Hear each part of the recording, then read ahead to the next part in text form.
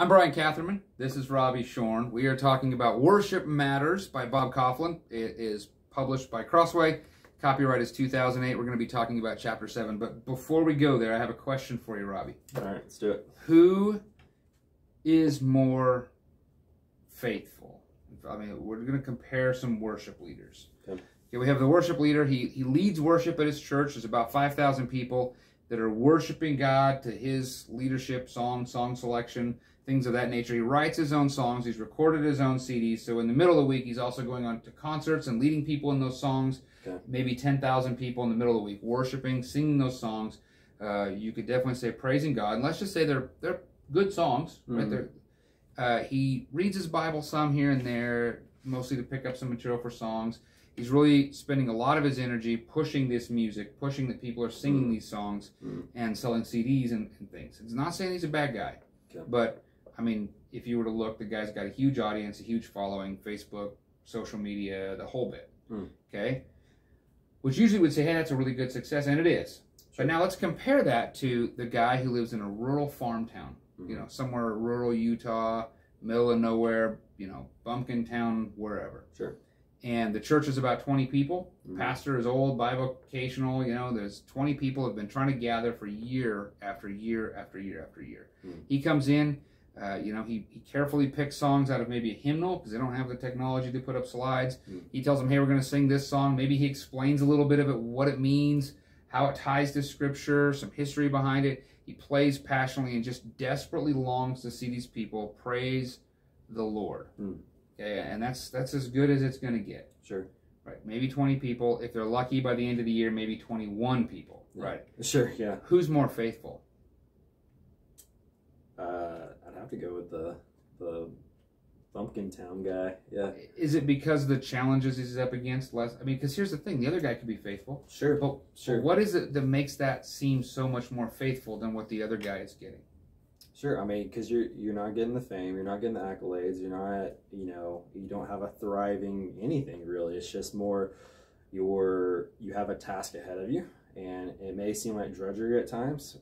I don't know, but if that guy's faithfully, I like how you put it, faithful plodding in the same direction over time, with the task God's given him, like that sounds like faithfulness to me. Now I want to be fair. It's not saying the other guy's not faithful. Maybe all that's happening because he's absolutely faithful. Right, yeah.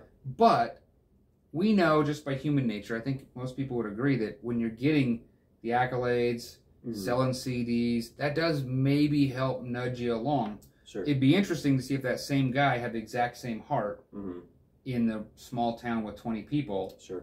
Or if the guy in the small town, how he responded, if that individual had this massive audience, it'd be interesting to see. But it is helpful to think about what is faithful compared to what is success in our eyes. And chapter 7 is saying a faithful worship leader. This is about the importance of being faithful. So in this chapter, Robbie, what really stood out to you, you know, just thinking in those terms? And by the way, they do kind of pull... Kauflin kind of pulls the same idea that like industry success and selling CDs isn't the measure of faithfulness. Yeah. You know, so he does pick on the same thing. And you know, just to defend that, you know, that guy, the first person, he mentions if I can name drop here, he does mention Matt Redman on page 58, and he's got an international influence, and he believes a lot of it has to do just from Kauflin's words, he says Matt Redman, has a heart for theology and a deep love for his local church. You know, I think that's why God has given him an international influence, is what Kauflin's sharing here. And so, I mean, just to go back, it's not saying that I know I agree with you. Yeah, I'm not saying disagreeing with you at all. I think that there's a sense like my daughter listens to Kristen Getty's, and we shuffle music that she listens to that before she goes to sleep. Yeah. And you listen to the music, and I think, who knows? Yeah. Matt Redman, who knows? But you say, if they didn't have all of that, if God didn't pour that sort of a blessing out on them with the numerous numbers of people, CD sales, conferences, whatever, would they still have that heart in the local church? And you have to think, like, when you listen to Matt Redman, or when you listen to Keith and Kristen Getty, you think that's the case, right? Yeah, for sure. And so we're making an assumption in the question that the person with the big CD sales isn't, you know, like, hey, it's all about that. Right. But the point I'm getting at is either way, there's a heart issue, and what's driving the effort and hopefully it's that faithfulness. And then God's going to do what God's going to do with the results. So I think that's a fair way to put it. But this chapter is really getting at how important it is that the ministry, the work, and the faithfulness defines what we do. He says on 58, we don't define our ministry. God does. We can only be faithful to do what we've been called to do. Right. So what really jumps out at you here? What would you like to talk about? Just to start off, bottom of the page 57, right before the call to be faithful, Kauflin, he gets into it by saying that the worship industry isn't the standard God has given us to determine our effectiveness. Must be a good song. You must be great because you're on the radio station. Yeah, and then he just follows it. His next small sentence, 3 words. He says, what helps determine that effectiveness? God's word is. His word is. That is the standard by which we are effective. And then he finishes that paragraph by saying, like, he's called us to be faithful. And so, going back to that, that guy of 20 people, he's being faithful to the task that God has given him. And, if he's explaining songs, if he's, like, getting into, just being faithful to the text, teaching, well, we've hit on that in other videos, like, he's being faithful. Well, let's use Isaiah as an example. Isaiah 6, everyone loves going to Isaiah 6. Oh, here I am, Lord, send me. Who will go for us? Who will speak for us? Yeah. And Isaiah says, here I am, me, send me. Right? He wants to do this thing in Isaiah 6. And then God says, great, this is what you're going to do. You're going to go and you're going to preach the word. Nobody's going to believe you. Right. And it's going to be, they're going to mock you and it's going to be terrible and no one is going to turn to me. And he goes, how long are we going to do this? And he goes, your whole life. Until the city is in total ruins, until everything is awful. Yeah. Worst calling ever. Yeah. But faithfulness is saying, I'm going to do what you've asked me to do, God, regardless of the results. So you think of some of these missionaries who've gone overseas and they've prayed and they prayed and they prayed and no converts. And then the very next generation after that person, it was like a revival. Right. The key, though, is like the number of people, the number of CD sales, the number of audience, the number of video downloads is not the measure. No. Right, and I think that's what you're getting at. Yeah, are we being faithful to God's word and what his word says? That's right. Yeah, that's right. All right, what else you got here? We'll just continue on that train of thought. The last sentence leading into page 59, for 58 leading into page 59, says, reaching the top of a bestseller list or music chart is no guarantee that something actually has, or someone actually has something worth saying or hearing. It may prove just the opposite. And so it's, just kind of hitting on that same thing, Don't be tempted by the numbers. Exactly, yeah, don't be tempted by the numbers. And then he goes into a little bit further. He says, more people doesn't always mean we're pleasing God. Just, he kind of uses a governing word. If we make these things the important things, then they govern us. If CD sales are the important things, then the number of sales are going to govern us. Sure. If the technology and our use of it is an important thing, that's going to govern us. And I think the idea is if you get into those things, I think I highlighted this. If your leadership focuses on musical experiences, you'll reap a desire for better sound, cooler progressions, more creative arrangements. This is on page 60 now. If we sow to If we sow to immediate feelings, we'll reap meetings driven by the pursuit of emotional highs.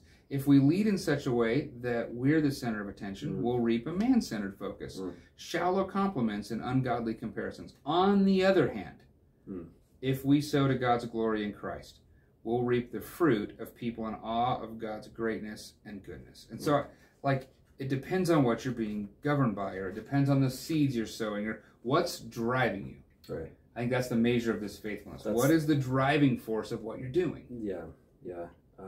I think something, it's not in that same section per se, but it's 2 paragraphs up from faithful to lead on page 59. The very last sentence, it says, we're seeking to impress upon people the greatness of the Savior, whose glory transcends our surroundings and technology.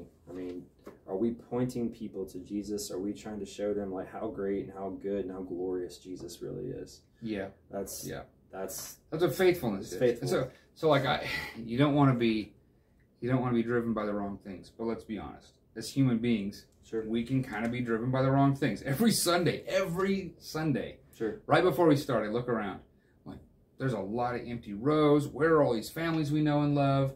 What is going on? None of the kids are all checked in, and it just seems like nobody's going to come to church today. Sure. And then I sit down. Service is about to start. Yeah. And then the next time I stand up is usually at the point the offering's been taken, the musical worship is done. I'm standing up and getting ready to preach, and I turn around and the whole place is full. I'm like, Yep. you know why? I can't let, if I turn around one Sunday and the whole place is still empty, I cannot let that be my motivating factor. Sure. I cannot let that discourage me. I cannot let that wreck me. I have to say, this is for faithfulness and for the glory of God that we're going to preach the word. And so if all the rows are still empty, so be it. Yeah. But honestly, sometimes internally I turn around and it's like, oh, whew, oh, good, you know. Like, and sometimes that's not always for just the love of those families. A lot of times it is, hey, where's this family and where are these people? But sometimes it's just, why are there so many empty rows? That's a terrible motivator. Here, But it's that human nature motivator, and I think a lot of times that does sort of influence what people are doing. Oh, well, small crowd, you know, it's only this little bumpkin town church, who cares? Sure, am I giving it my best effort? God cares. Yeah, you know, exactly. and that guy playing the piano and leading with the hymnal or whatever it is. Yeah. God cares. Yeah. And so if you're willing, I think it might have been Howard Hendricks. Howard Hendricks is the one who said, you know, I don't care what you can do with 120 people. I want to see what you can do with 12. Like what can you, like, are you going to be faithful with the smaller, not the larger? Let's be honest, like the smaller the crowd, it's harder. It's hard. It's because tough, I think we're fueled by those bigger things. Like it is tough. Yeah. But faithfulness dictates that we need to continue to do what we're doing for the purposes not of the crowd or the accolades or whatever, but for the glory of God. Kauflin says here, last paragraph of 6, he says, ultimately, the fruit of faithful leadership is knowing we've pleased the audience of one. Our joy doesn't come from leading the perfect worship time, winning awards, or having a song on the worship charts. Our goal isn't success, popularity, or personal fulfillment. It's anticipating, by God's grace and for the glory of Jesus Christ, that we'll hear on that last day, well done, good and faithful servant. That's the note I think we should end on. That's Matthew 25, yes. verses 21 through 23, and I think that's what we should be shooting for. Hearing, well done, good and faithful servant. You know, Stephen, he was a deacon, right? And did he go off and plant a bunch of churches and become a big mega church pastor? No, he became a deacon. He was serving. In the process of serving, he's talking about God. They stoned him to death. And you have to imagine, well done, good and faithful servant. He's like, all I did was serve a little bit and preach a sermon and got myself killed. You know, and that was what he was called to. And he was faithful to it. And he didn't, you know, push away from God. He just faithfully did what he was called to do.